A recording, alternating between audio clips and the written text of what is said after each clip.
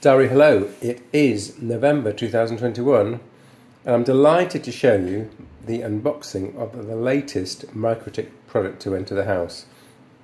Now this is not the first time that I've bought a Mikrotik RB4011 wireless router, but I thought I'd do an unboxing and then just ramble on a bit about why it's such a fantastic device and why, if you're a networking professional or someone who wants a professional bit of kit in the home, you should seriously consider this device.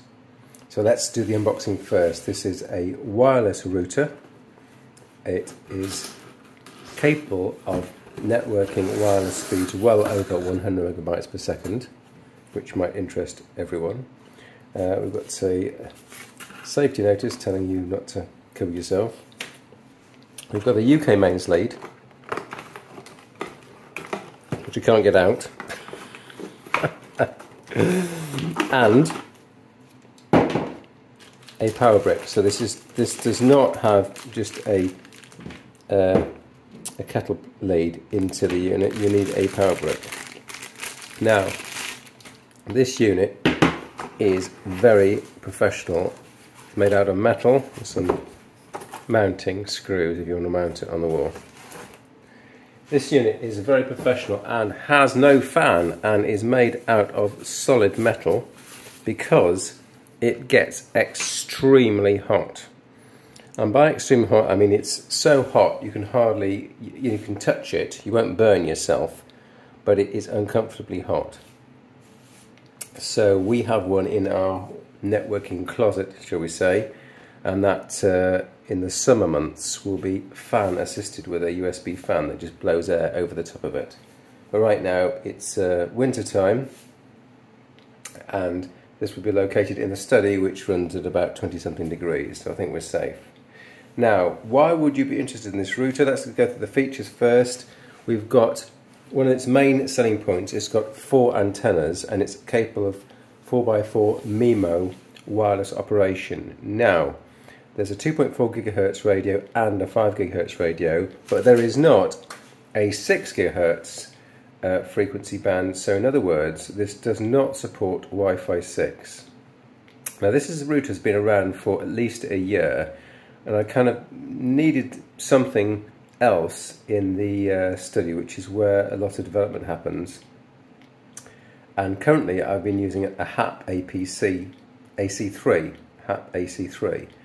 which is a kind of middling unit. It's got 5 Ethernet ports, and I wanted something which was just a bit faster and faster at wireless.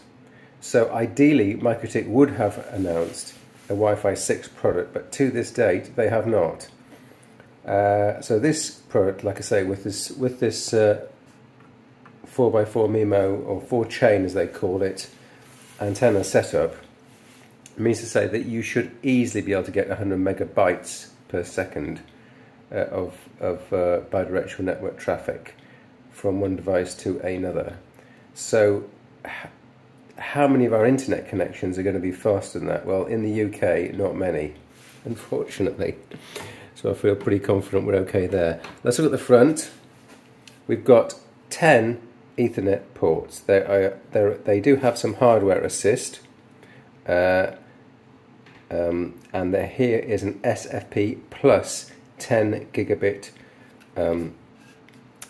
capacity hole, into which you're going to put your copper or optical 10 gigabit transceiver.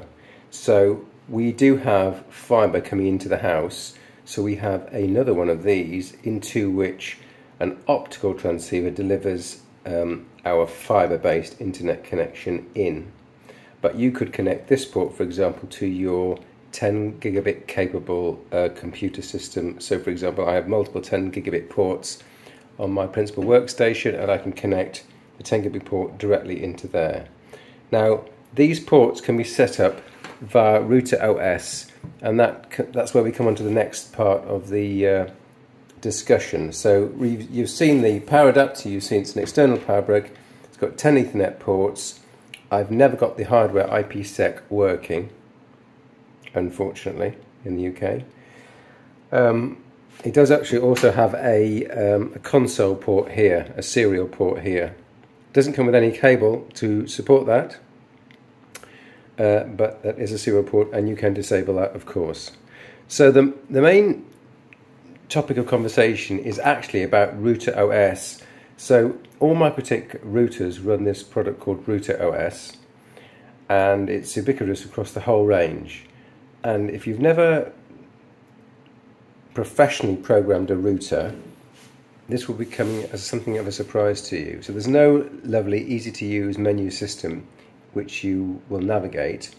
There's a GUI which effectively translates the clicks that you will make into a command line and sends off that command line. So alternatively, you can open up a terminal prompt and you can just type those commands in ad hoc. It's very much like the Cisco interface. In other words, it's a command line interface effectively with a GUI front end. It's very powerful, but one wrong keystroke and you can completely kibosh the whole configuration. In fact, when I make changes, what I tend to do is export the whole configuration to an ASCII file, save that file on a separate PC. I then make the changes that I need, and if I completely and utterly screw things up, which hasn't happened for a while, knowing more about router OS, but if I completely screw something up, I have to press the reset button. In this case, that's the front here, and then I would go into the default configuration and re-import the last known good configuration. I'm sure other Mikrotik network professionals would smile and say, yeah, that's probably what we do as well. It's got a firewall, it's got 10 gigabit networking, it's got extremely powerful networking facilities, it's got wireless networking over 100 megabytes per second, it's got 5 gigahertz and 2.5 gigahertz networking. It's so flexible that you can actually set the output power of the antenna. You can actually tell it what frequencies, exactly what frequencies to use in the 5 gigahertz range, and you can say I want it to be 40 gigahertz or 80 gigahertz or wider. You can actually set the shape of the wireless curve.